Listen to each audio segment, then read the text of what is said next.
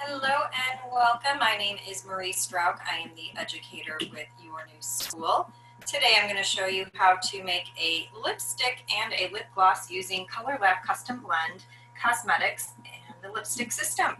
So let's get started. So the first thing we're going to make is a lipstick. So let's talk about our base that we're going to be using today. I'm going to be using the cream base. All of the lipstick bases come in these tiny jars and they can make 2 lipsticks. The cream base is an all-natural plant wax made of all natural plant waxes. It has carnauba and candelia wax. It makes a creamy, moist lipstick. You can either make this lipstick sheer or full-bodied, and it can hold 3.0 units of pigment. So today we are going to make a bronzy pink lipstick. All right, so the first thing you want to do is open your lipstick container, place it inside the cap, and then we're going to microwave this for 30 seconds, 20 to 30 seconds, depending on the strength of your microwave, to soften the wax. When you're microwaving your wax, you want to put it on the outside edge of the microwave plate so that when it's in the microwave, it's circling completely around. If you place it in the center, you're not going to get an even melt. So I'm going to go ahead and throw this in the microwave really quick.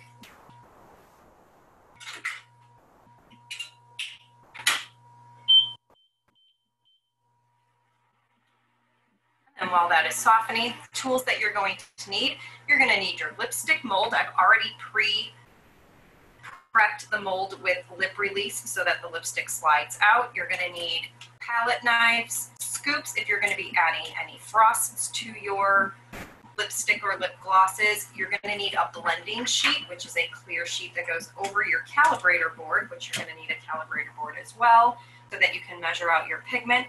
We are going to be using coral and white, along with a few of our frosts and foils to create a beautiful shimmery lipstick. So let's grab our base.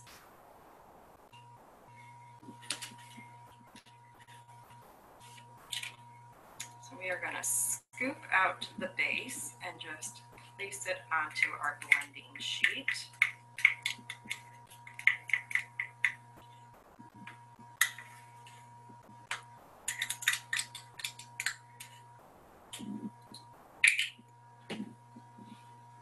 And then on using our blending sheet, we are going to dispense the pigments that we are going to use. So I'm going to do coral. I'm going to do one, I for sure want one full unit.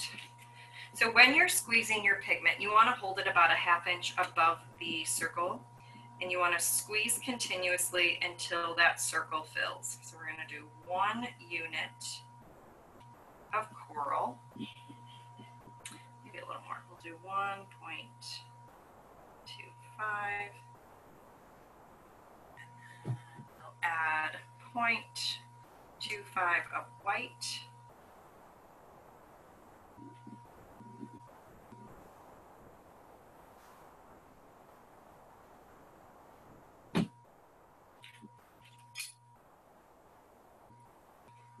lighten up that pink a little bit.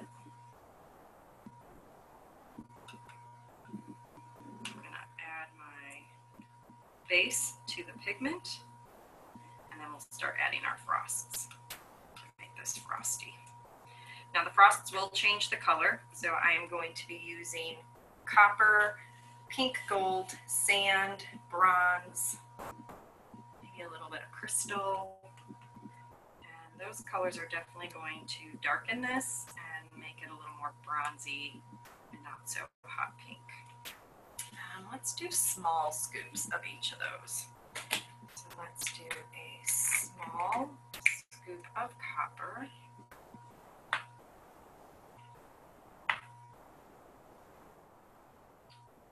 Just like to grab a paper towel.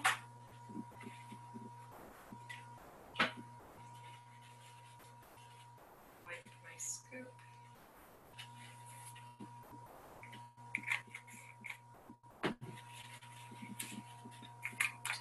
Small scoop of sand.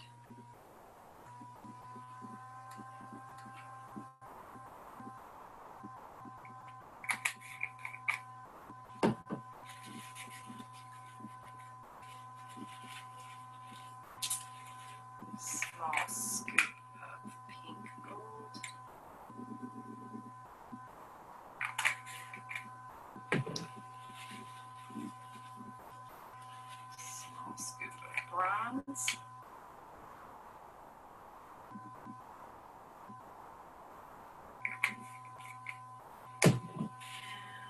A small scoop of crystal.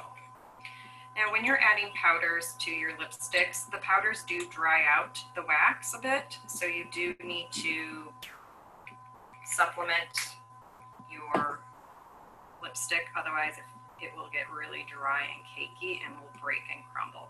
So I am going to add moisture additive to put that back into this wax so that my lipstick doesn't get too dried out and too crumbly of a mess. So you can see it's already kind of making it really dry.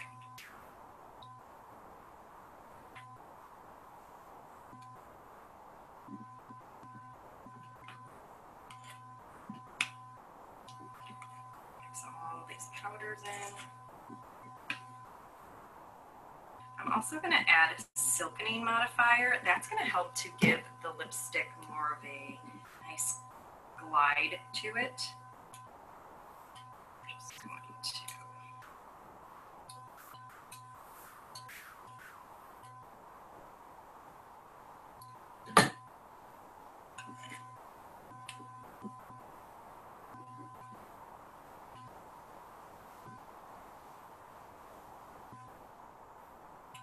Just going to mix that thoroughly.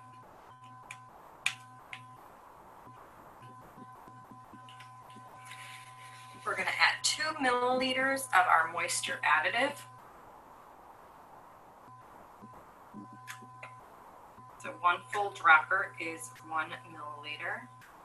We're going to do 2 droppers. And I'll do about 6 drops of my silkening modifier, just to give it a little more slip.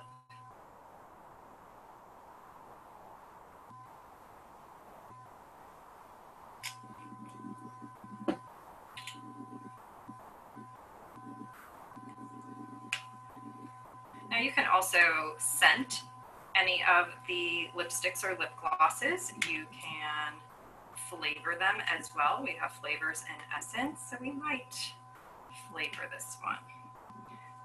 It's kind of a berry color, and I think I have raspberry truffle, so I might flavor this with raspberry truffle.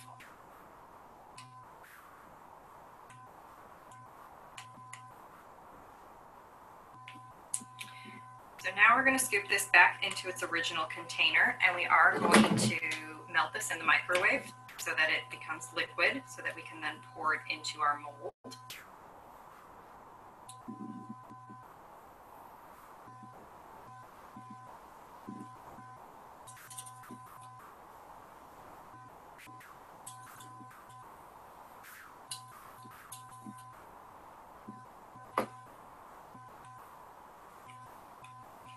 When you are returning this into its original container, you want to try to get as much of the base into the center of the container so that you get a nice even melt.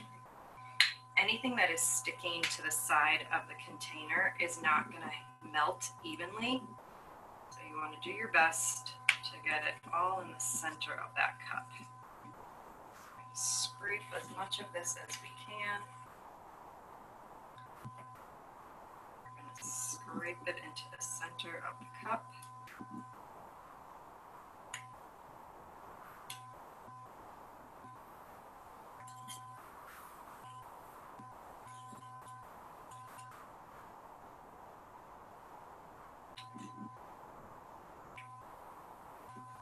Try to get as much of that off of the edge.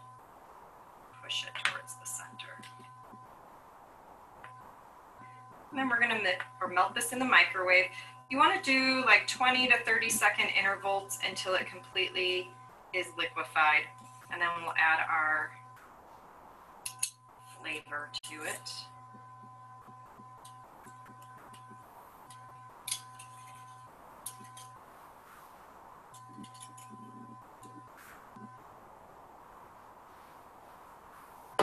So when you're putting this back in the microwave, you're just going to replace it right back on top of that cap. And again, we're going to put it on the very edge of the microwave plate and set our timer for 30-second intervals.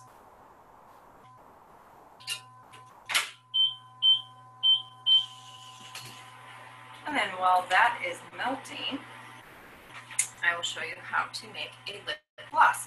So my favorite thing about lip glosses is that you can apply or place your pigment and your powders directly into your lipstick or lip gloss base. You can use pigments, you can use just frosts. Today we're just going to do some frosts, so I'm going to make a really shimmery lip gloss. We're going to do 4 tiny scoops of our crystal.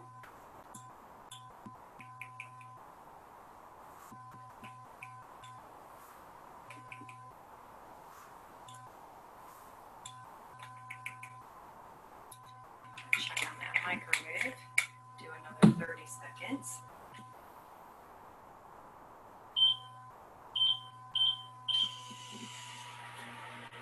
Let's do some champagne. We'll do 2 tiny, yeah, we'll do 2 tiny, sure. I'm guessing, I'm just using the frosts that are sitting in front of me. We're gonna do 1,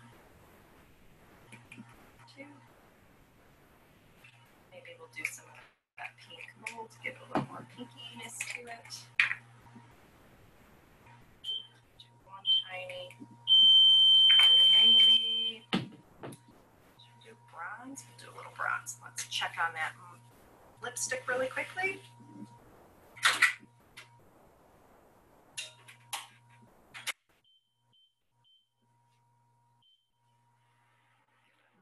Let's do bronze. I don't think we used bronze in the other one we did. Let's do tiny bronze. So I'm going to give that a mix and see how it looks.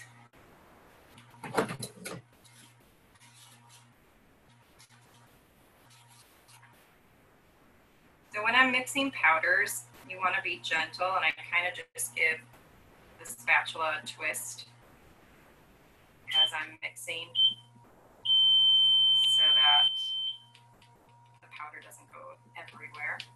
I'm going to check on our lipstick again.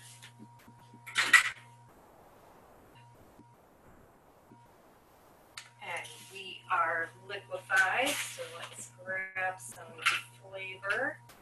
I'm going to do 3 drops of raspberry truffle. 2, 3. Give this a good stir to mix in that flavor. And then we are going to pour it into our mold. So when you're pouring into your mold, you want to pour until it overfills. Now this makes 2 lipsticks. I'm just going to make 1. So I'm going to cap this, and I can always just melt this down again if I want to make another lipstick. And then we'll continue to mix our lip gloss.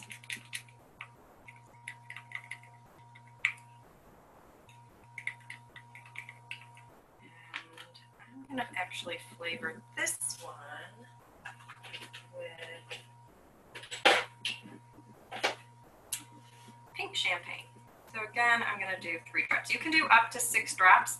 I find that 3 is more than enough. It's pretty strong. So flavors are really going to flavor your product, your lipstick or your lip gloss. So when you lick your lips, you will taste it. Whereas essence is just going to give it a scent.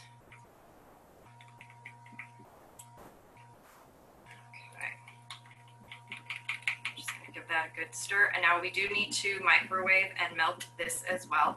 Now this needs to sit for 5 to 7 minutes so that it can solidify before we can put it into our lipstick mold. So I'm going to set a timer.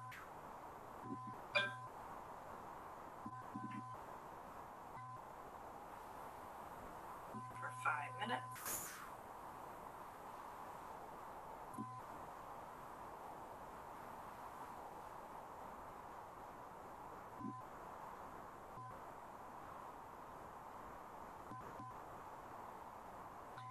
And then I'm going to put this on its tray. And we're going to put this in the microwave and microwave that again, 30-second intervals until it liquefies. And then we'll pour that into our lip gloss tube.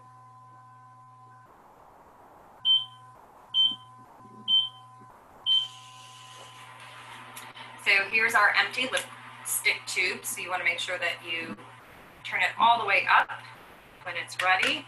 And then our lip gloss tube. We also have squeeze tubes. I'm going to put it in the wand. These all come separate, so I like to just put the wand, the plunger or stopper onto the wand. When you pour, you're going to stop just below the silver line. That's going to give enough room for the stopper and for airflow.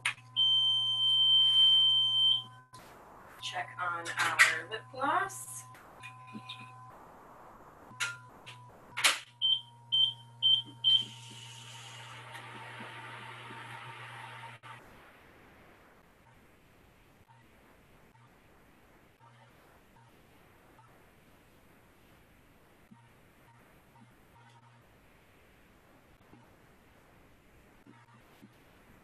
And then we will wait on the lipstick and wait on our lip gloss, and then we'll package. And then after it's been packaged, it is going to be warm to the touch. You want to advise your guests that you're making your lipstick or lip gloss for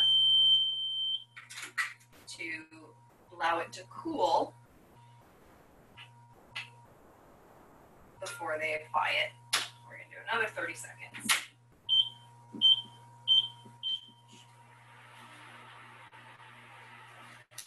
And then we have small labels. You can label your lipstick. I like to put the date so that they know when the product was made. Otherwise, they can create their own name for the color and write down the name. And then we have record cards that you would keep track of your formula on. When they run out and they want it again, they can come back to you and have their custom blend lipstick made for lip gloss.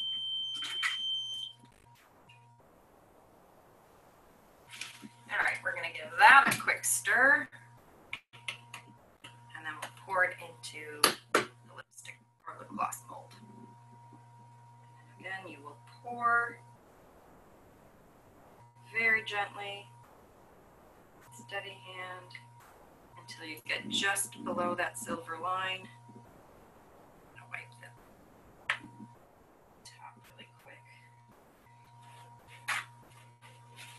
So I like to wipe the edge with the towel, and then I like to wipe the inside with the tube or the sponge applicator, and then I just put that on, and then when you open it, the rubber stopper is inside the tube. It's nice and clean, and then we'll label and put a label at the bottom. And there you have your lip gloss. Let's see what this color looks like. We're going to just do a little swipe right out of the container. And that is such a beautiful sheer champagne. Oh, that is beautiful. It's like a mauve champagne. Super, super pale pink. With a little shimmer to it, a bronzy pink.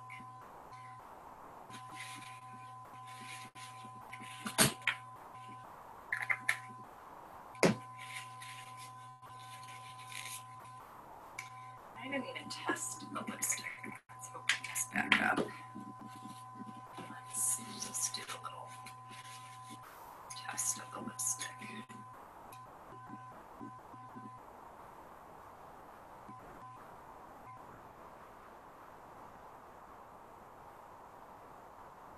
That's beautiful too. It's got a really nice subtle shimmer to it. It's super creamy.